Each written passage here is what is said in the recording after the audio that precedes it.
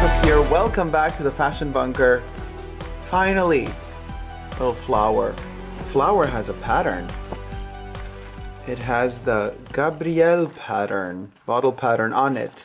Because we are going to do, finally, as requested by you, Gabrielle Essence. The essence of Gabrielle unboxing. Now, this is a 50 ml. I usually, with their new releases, I veer towards the biggest bottles, not just because the ratio of dollar per milliliter is much better, but also because I tend to buy immediately the biggest bottle available of the new releases, because you never know if they reformulate things, and if they do, it's always good to have the first batch, the first production series, or whatever you want to call it, or the first few batches that went into production before any possible alterations happen. However, in this case, I purchased the 50 ml because, as we all know, you could check out my review of the first Gabrielle, the Eau de Parfum.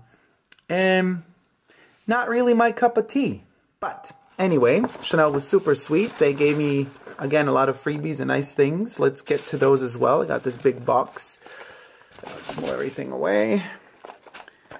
Let's get to these goodies before we get to the perfume. We got the eye wants its part in the game as well, doesn't it? I love this. Is my favorite freebie to date. This has a sticker. I have to peel it off. Chanel makeup. Oh, inside there's stuff too. Great.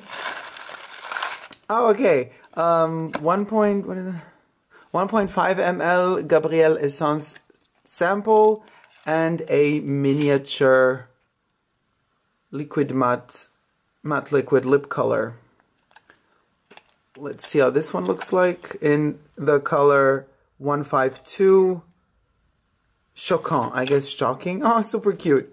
Miniature lipstick. Well, thank you for that, Chanel. But, so, okay. But this I really love. It's velvet, black velvet. And inside is black cotton with a golden zipper. Gold hardware with black velvet. This is one of those freebies that I really enjoy. Most of the time you get some weird little tiny pouches out of weird materials, but this is like a nice Chanel type of material I really like. So thank you so much, Chanel. I will be using this one a lot. Super cute. Chanel makeup pouch. Love it. Thank you, thank you, thank you. And then, what else did we get? I'm gonna take all this stuff out. Jeez, it's a lot. Ah, here's also a test paper. Okay, and let me put the bag aside. Okay, let's see. Sublimage. Ultimate Skin Regeneration. God knows I need it right now after the summer. My skin is a mess after the summer. I need to regenerate from all the heat. That was not good for me.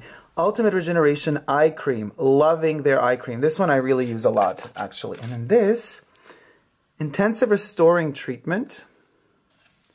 It's a little sticklet. It's basically an oil on a stick. It's super funny. When you take the lid off, it's like oil already. It's a stick dabbed into oil. You just got to use it immediately. So I'm not going to open this one right now. And then I have one testing paper, which doesn't smell anymore. After a couple of days, it's evaporated. Finally, here we are. Now I'm wondering if the lights are a bit too strong. Let's just tone them down for a bit. Okay. Clean the Chanel tissue paper and off we go on this journey. On the unboxing journey of Chanel Gabrielle Essence. The way I pronounce it in French. Jeez Louise. Okay. So as I said, 50 ml instead of 100 ml. They still have their, well, by now they're not anymore that new, but the cardboard protection that is in their new fragrances always resembles or copies the shape of the bottle, and then you open it up and there it is, laying in its paper prison. Clap. 2019 is the launch of Gabrielle Essence, and 2017, 2 years ago, was the launch of Gabrielle. This is the 100 ml bottle. As you can see the difference obviously between the two. What else we can see as difference between the two is that, well, first of all, I used up almost half the bottle. So I did experiment with it quite a bit. I did wear it. I tried it in cold, hot, humid, dry weather, all sorts of weathers, and the eau de parfum is an okay perfume. It's just not that Chanel to me. But you can check out in detail first impressions and review of this one also on my YouTube channel. I will also post a link to those videos in the description box underneath this video, but also at the end of this video probably. In the card section, whatever they want to call it now. Now, what we notice is difference between the two is the color of the liquid and the color of the sticker. The camera does not really show extremely well that this sticker is more yellowy gold and this one is a more pale gold. So they have changed the hue of the gold sticker, but also the liquid itself. On the Essence, it's darker, more gold and ambery than it is on the eau de parfum. Here, it's a bit more light. And even though this one is 2 years old, so after 2 years, the liquid might have gotten a bit darker, it's still lighter than this one. And it's lighter than this one, despite this being a 100 ml bottle, meaning that the amount of liquid, it's just a thicker amount of liquid. So if we look through it, this one is still lighter than this one. Anyway, I have to admit, another reason why I was interested, or why I decided to get the 50 ml rather than the 100 ml, was because of the word essence. I kind of like the idea of having my essences or pure perfumes or higher concentrations in smaller bottles. It just, I don't know, feels more elegant to me. I prefer it that way. Maybe it gives me just a mental illusion that a perfume is more concentrated that way, that it's more intense that way than having it in huge bottles. But that could be just my own mental kind of a mistake of thought, perhaps. But it just, to me, works better that way somehow. Go figure. So, but anyway, let's spray it on. Let's put this one to the side for now. Let's open it up. Let me also see how this one looks. They look the same. I would say, again, this gold hardware for the bottle is a lighter gold than this one. This one is more champagne bubbly than this one. Are the stoppers the same? No. One is bigger than the other, and you can see very well now that this gold is a darker hue than that one. Okay, let's spray it. Put it here.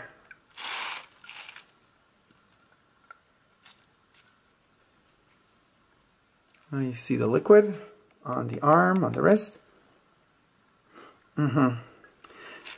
So as I was purchasing it in the boutique, they are emphasizing, in the Chanel boutique, they're emphasizing quite a bit the concept of this concentration having 10% more tuberose concentrate in it, or absolute, or whatever it is. Tuberose essence, if you want. I'm a big tuberose fan. Do I smell it out in here? Well, this one does smell greener. A little bit greener to me. Oh, it's stuck to one of my hairs. There you go. It does smell greener than the Gabrielle before. Let's read the ingredients quickly before we move on to the actual smell. So, we got peach in the opening notes. We got red fruits, we got black currant, we got petite graine, and we got citruses, mid notes, orange blossom, ylang ylang, jasmine, tuberose, white flowers, and we got coconut.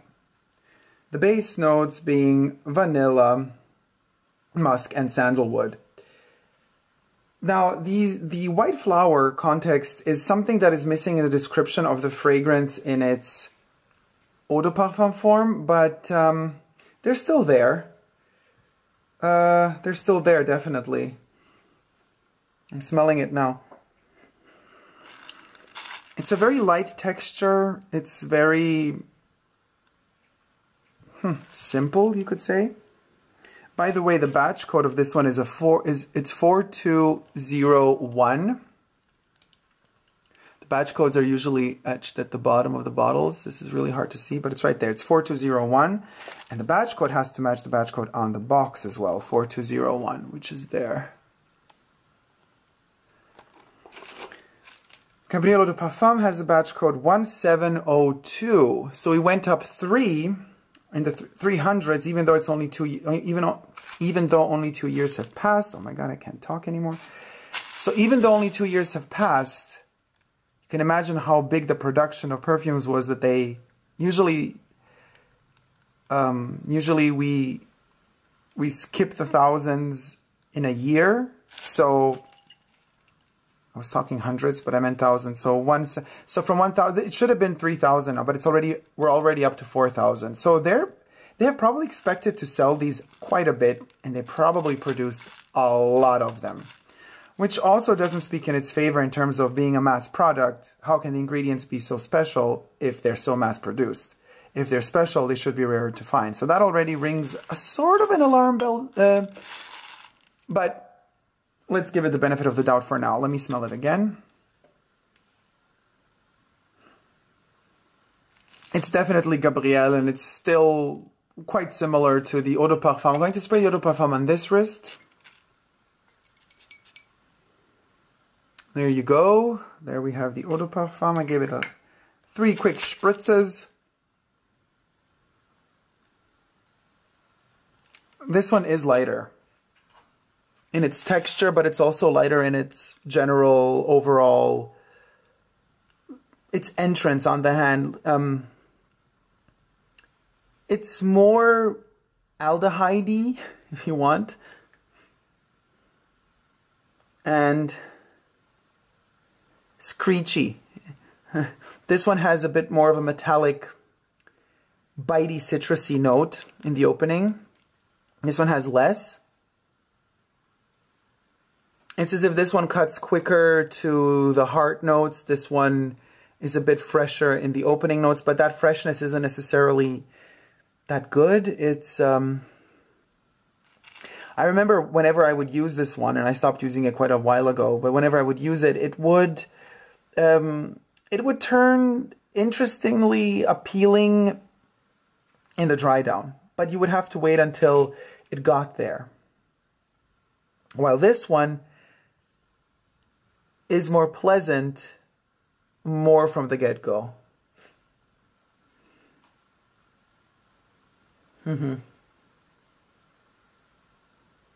They have tweaked it. I mean, we can't say, you know, some of you have been writing me in terms of, for example, Dior Sauvage, the pure perfume, telling me that you have spoken to sales associates telling them that it's the same. The Eau de Toilette, Eau de Parfum, and the Pure Parfum are the same. I still have to really go and test it, so I will be also probably making a video on Sauvage, an updated video on that. But here I can tell you they are different. It's not that Chanel is tricking us and, you know, just kind of trying to resell us the same perfume, colored a bit darker. You know, even the price isn't that much higher. It's almost the same price for both of them, but they are trying to change it. This one,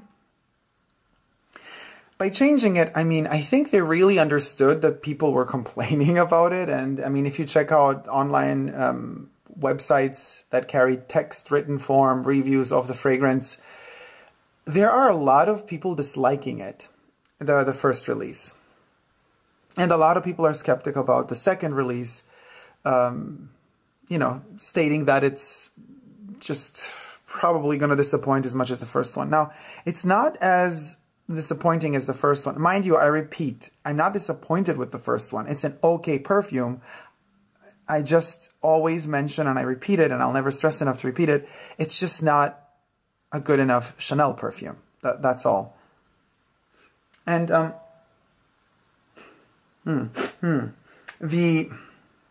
the new one is, for now, after a couple of minutes of talking about it, I can already tell you, I can also classify it really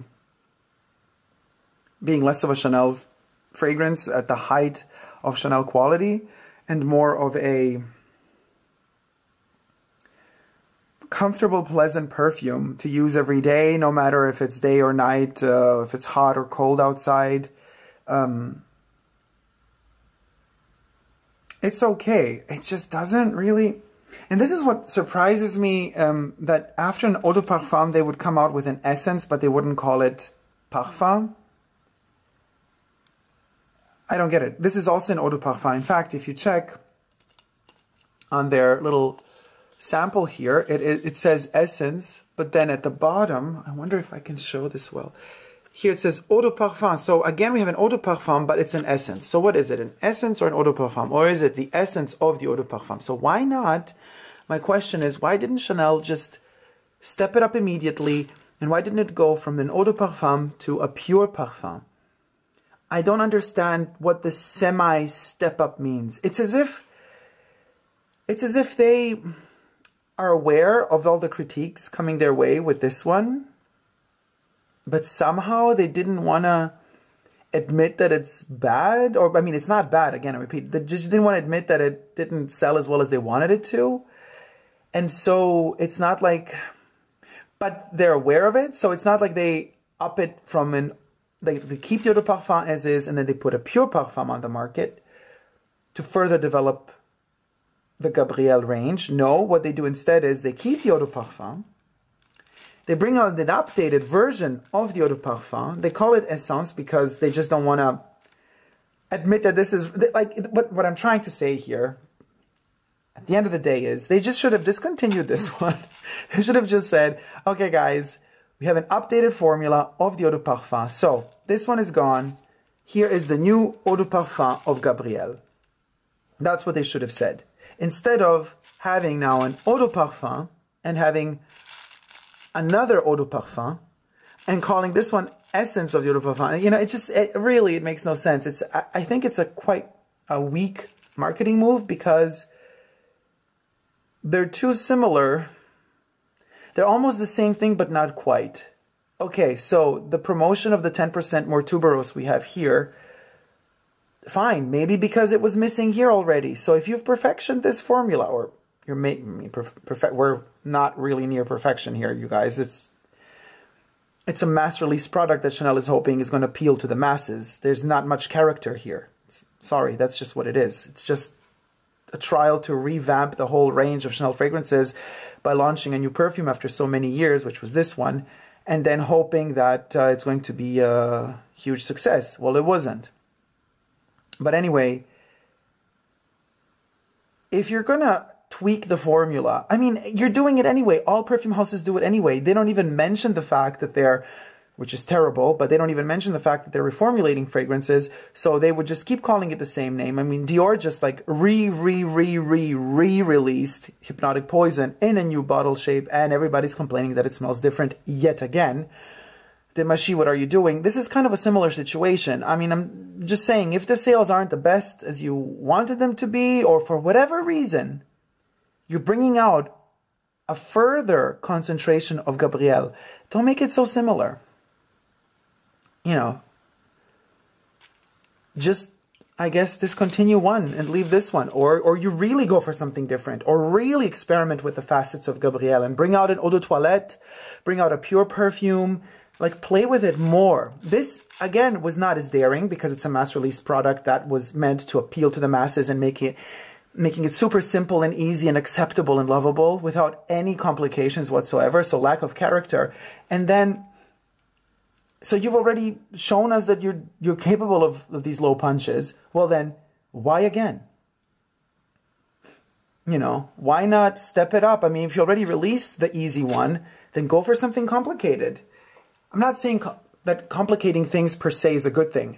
Most of the times it's not, but I'm saying give it character. You've already done this one. Well, if you're gonna make the effort, if you're gonna invest all that money in launching a new concentration of the fragrance, then step it up, you know, just really, really go for it. Don't just do things halfway. I have the feeling this is like halfway done. Sometimes the camera overheats, and when it does, I take the opportunity actually to let the perfume develop on my skin. Here we have the essence, and here we have the eau de parfum. And I have to say, I made a relatively long pause of about 20 minutes. A very interesting development, I have to say, in the game. The eau de parfum has something in its character which I can only now really identify now that I have it with its counterpart, the Essence, and that is a certain metallic, dusty quality to it.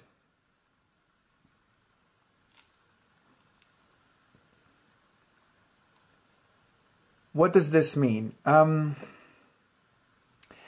Whenever I smell it on my skin, it's like a green metallic poisony touch, which is something that annoyed me when I first purchased Gabrielle 2 years ago. Actually, I didn't purchase this one. This one was a gift, I think. Yeah, this was a gift. But doesn't matter. This one has a opposite quality in the dry down. What does that mean? No dusty metallic notes. It's warm. More fluid, if you may, more soft. It is more Chanel than this one. Now, having said that, I'm realizing how much actually the difference that the eau de parfum has from a regular Chanel release, being that it has that metallic-y, powdery quality to it, is an interesting characteristic to the eau de parfum.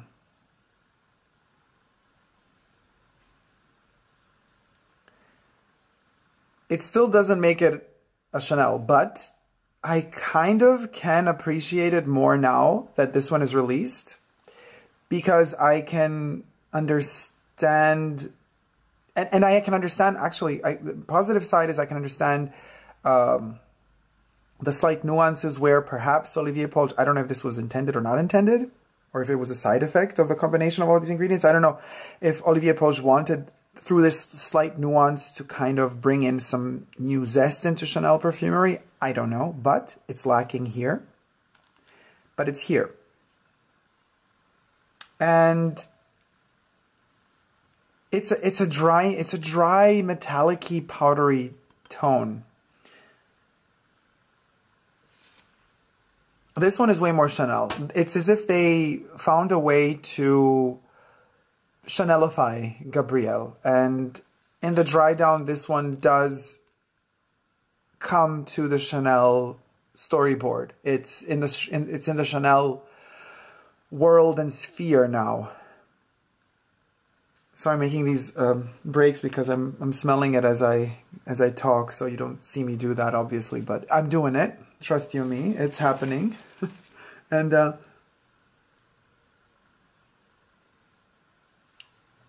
there's a bit of coconut, and I know that the coconut is listed anyway in the ingredients. I'm looking again to see if they listed the coconut also in the ingredients of the... No. It's the coconut. Okay, the coconut isn't listed officially in the eau de parfum, but the coconut gives this one a lotiony, milky touch that I really like. I have to say I'm enjoying it. And it's totally missing here. This one remains metallic-y, and this one isn't at all. So, hard to say. I mean, they're different enough to warrant at least testing them out side by side. Mind you, this is very important with these two. Don't be fooled into thinking that you can... for example, you have the memory of how this one smells.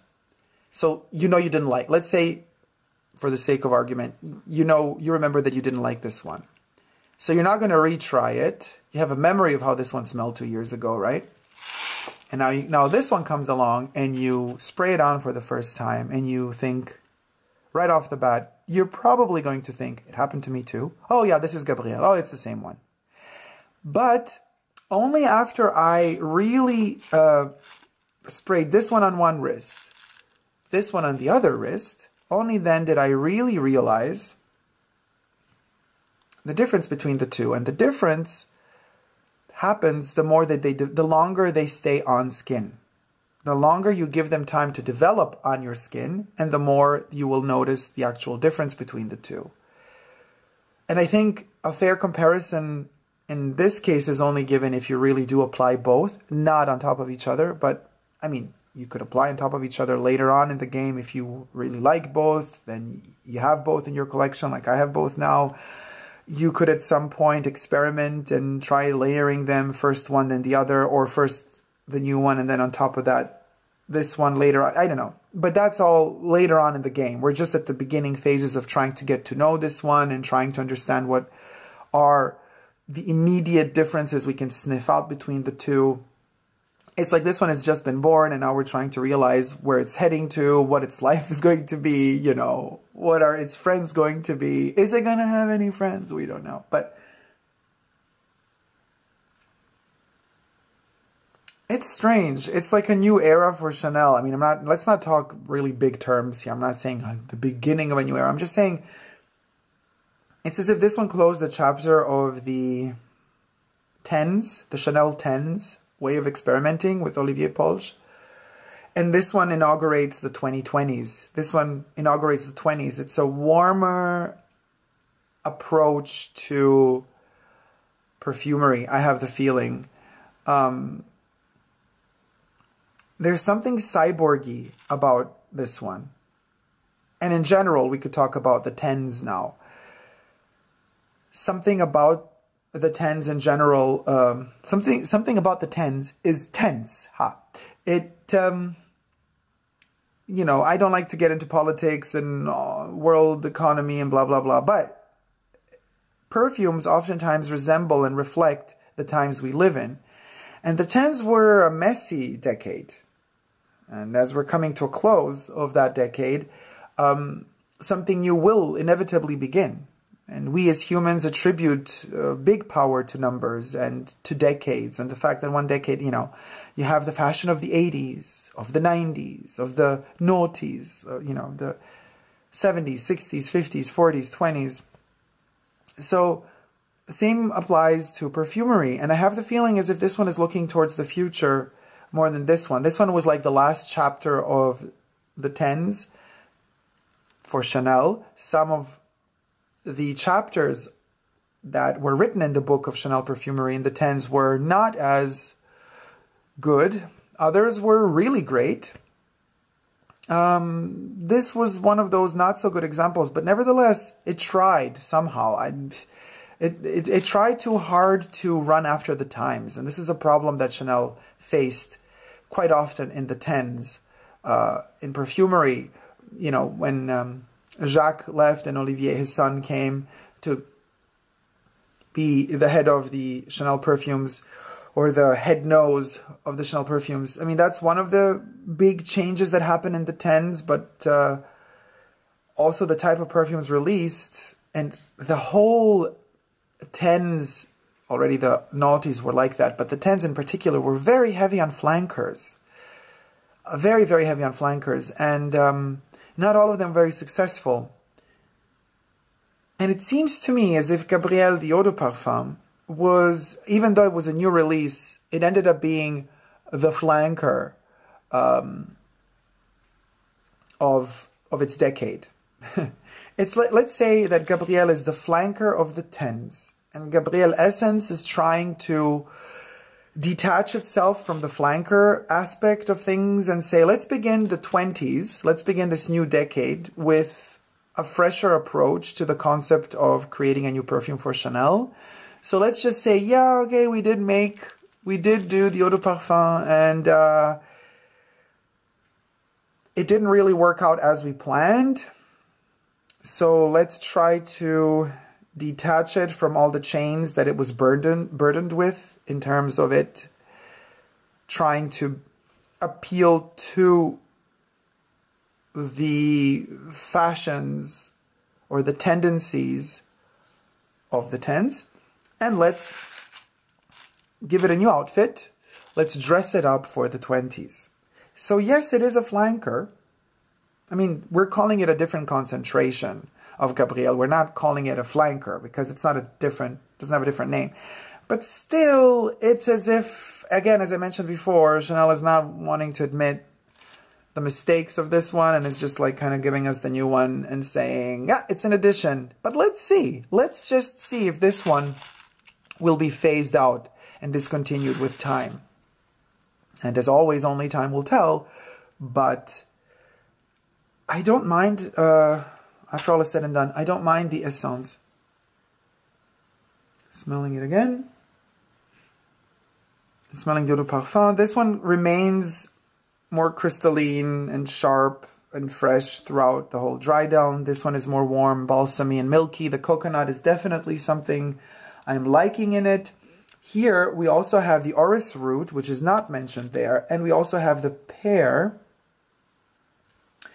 which is not mentioned here. I guess they swapped the pear for the coconut. Wow, what a huge change. Groundbreaking, Chanel. Thank you for doing that. No, but all puns and jokes aside, it's okay. I mean, a lot of you have been asking me for my opinion. I'm not saying, you know, I'm not saying, oh, you must get it. It's something every nose should try. I'm also not saying don't get it because it's really bad. It's not. They're both okay. They're both okay. With my mood today and with my, I don't know, whole mindset of today, I would say I prefer the new one. I prefer the Essence to the Eau de Parfum. But maybe, you know, there will come a day where I want that dusty, metallic-y, acidy, citrusy feel that this one delivers. And this is what kind of annoyed me, I think, with the first release. It's exactly that acidity that this one brings with itself, which I also smell in this metallic tone. It's like almost a metallic, dusty tone that is going towards an acidic rust. It sounds worse than it actually... I'm trying to describe a smell here. It's not easy, but it's a citrusy type of metallic tone. It has an acidity to it that is not always very pleasant. This one lost it. This one lost that acidity. And that's why I'm liking it more. But I'm not saying that that is more or less Chanel. You know, of the two, maybe this one is more Chanel because it does give me the impression for now to stay closer to the skin, to have that sort of intimate space that a lot of really well-blended Chanel fragrances have. If you really know Chanel perfumes, you can realize pretty soon that all of the higher concentrations, you know, the pure perfumes, they stay close to the skin. And they are really so beautiful. And you kind of want to smell yourself all the time. And you dig your nose into your wrist or wherever you place the perfume because it's just that good. This one is going there. I'm really curious to see whether or not Chanel decides one day to release the pure perfume of Gabrielle. Would that be interesting? I definitely think it would. They're heading in the right direction. I just wish they would have immediately released the pure perfume instead of doing this double stepping up. As I said, to finish this off, they should have just admitted, okay, guys, maybe this wasn't the best thing. But you know how Chanel is, they never admit anything. They're never wrong. Everything is always perfect. So, okay, whatever. But they should have just said, hey, guys, what do you think about this one? Now, let's see, are you liking it? That would have been way more honest as an approach. And I think much more cool towards all of the clients. Also because it's an education. You educate each other. The clients give you feedback. You give them feedback back. You know, Chanel doesn't usually tend to give feedback back. They just listen secretly to what you're saying, and then they might change stuff around or not, but they're not going to admit to anything. And so, I don't know. Same issue we had with the Les Eaux. You know, they were supposed to be concentrated as eau de colognes, and they are eau de colognes, but then marketing team decided last minute to call them eau de toilettes just to be able to, I guess, make them cost more. I don't know. You know, stuff like that is shady. I'm not a fan of decisions like that. In this case, I'm having my doubts why such a slight change, but, you know, no name change, just add essence to it, and you're like, yeah. But okay, we've had the same issue with Coco Mademoiselle Eau de Parfum Intense. It's kind of like the Essence as well situation. And it also, in that case, it worked better. It was less metallic, and the Intense, Coco Mademoiselle Intense is a perfume I really enjoy quite a bit. So there you have it. Do I regret not purchasing 100 ml after testing this one for the first time, a bit more in depth? Yes and no. You know, yes, always, because it's always worth more. You get more for your buck when you purchase the bigger bottle. But then again, you know, I have so many perfumes that I love and enjoy so much more than this one. And that I use really on a regular basis, that this one will just not get enough love and use from me. I know this already. So the 50 ml at the end of the day did save me 30, 40 bucks because I didn't purchase the bigger one.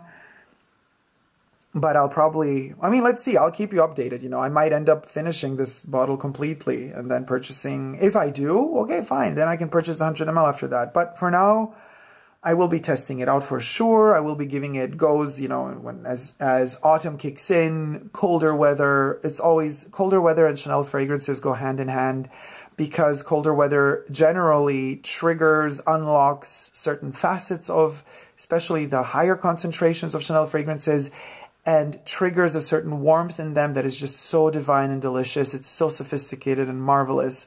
And you just want to live surrounded by them and live enveloped inside of those Chanel cocoons forever. A lot of those facets are not triggered in summertime when it's too hot outside, because it's as if the heat literally burns off even the chance for those nuances to even get a chance to develop. So I'm really looking forward to experimenting with this one more. Cometh autumn and winter. And you can also check out my Coromandel unboxing and review. This is a really good example of a pure perfume release gone very well. I'm really loving it more and more. It's just so divine, and the fact that you dose it through the stopper with the droplets, it's just delicious. So they do good by us, and they do good by their perfumes, and they are trying here. I see this as a shy trying to better what they already did. But as I said again, as this one comes out, I kind of appreciate more the facets of this one, because I realize what is different in this one to this one. And this type of formulation or formulating and composing perfumes will probably never happen again within Chanel. So let's enjoy that. As an experiment on its own, it's already worth the test. One important aspect to mention about the two, and this particular review is like going back and forth in time also. The way it's edited is also between the past and the future. Meaning I'm really in the dry down now. And the way that these two perfumes are developing is, oddly enough, because of the essence being long enough on my skin on this arm and the eau de parfum being on this wrist, I'm managing to appreciate this one more thanks to this one. This one has that warmth, and it's easier to love in a way. And this one has that cold, more sophisticated touch to it. So yes, strangely enough, even though conceptually, this one is maybe, none of the two is really a great Chanel. They're both good, really good perfumes, but they're not really great Chanel perfumes. But this one is maybe more conceptually a Chanel perfume than this one. But because I'm now smelling this one next to this one is more sophisticated. This one is maybe more Chanel in terms of going towards number 19 type of coolness. And this one is more a modern version of Chanel going towards a warmer, I don't want to compare it to another Chanel perfume. I don't know. Maybe it could be, it's not even close to number 22, but it has certain warmth, certain nuances of warmth that number 22 has. So this one is kind of more bougie in a way, if you want, the eau de parfum. But only after having smelled this facet of it. And that's something to also take into consideration. Not really sure if this one is better than this one. It's just different. Different enough to warrant a new release for all the wrong or right reasons. But thanks to this one, I'm kind of more appreciative of that one. If that makes any sense. It is more elegant. It's because it's less warm. It's more cool. And I think that metallic, dusty touch to it is what makes it more elegant than this one. If that's what you're going for, stick with Eau de Parfum. Otherwise, go for more warmer shores, especially in the cold months ahead of us. But only the future will tell what Chanel will bring new to us. Thank you guys so much for watching. Hope you like this unboxing, first impressions, and review of Chanel Gabrielle Essence Eau de Parfum. All these pronunciations. Thumb up this video if you liked it, and if you haven't already, please consider subscribing to my channel here on YouTube. I'm also on Instagram, Facebook, and Twitter, superdacob all spelled together. I'm also on Patreon, where you get to see an exclusive pre-releases of videos, all ad-free, as well as videos that only come to Patreon, as well as photos and other news. Also, be sure to check out my new series where you get to call in and talk to me in the studio called Ask Dacob, also available now on my YouTube channel. Love you all. Never forget to never give up on love. See you soon. Take care. Bye.